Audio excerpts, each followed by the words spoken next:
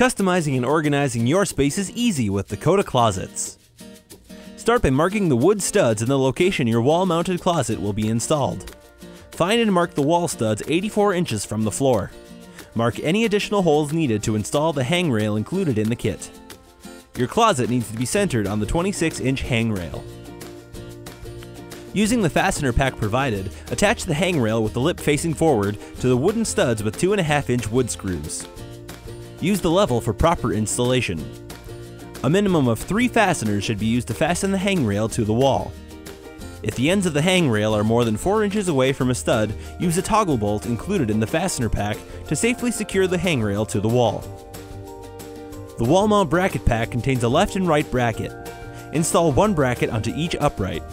The brackets will be concealed on the inside of the finished kit. Using a screwdriver, turn the screw at the back of the wall mount bracket to fully extend the hook arm. Install the cam dowels from the cam lock pack into both of the uprights using a screwdriver.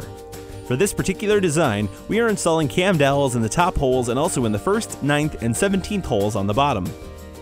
Lift and hang both uprights onto the hangrail. The uprights must hook into the lower rail of the hangrail as shown.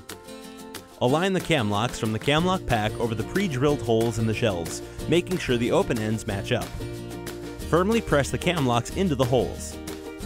Lower the shelves with the installed cam locks onto the installed cam dowels on the uprights. Once seated, secure the shelves with a screwdriver by turning the cam lock a half turn in the clockwise direction. The cam locks are designed to be turned with the screwdriver at a slight angle. For custom length shelves, you will need to install L brackets to attach the shelf to the upright. Install the wardrobe rod supports by pushing into the pre-drilled holes in the uprights. Insert the wardrobe rod into the wardrobe rod supports. The wardrobe rod supports are designed to be adjustable and can be moved to any desired height. Using a screwdriver, turn the screws at the back of the wall mount brackets until the unit is tight and flush with the wall. Place a level on top of the assembled closet and determine if any adjustment is necessary. Use a screwdriver to adjust the height of each upright. Once level, attach cover caps.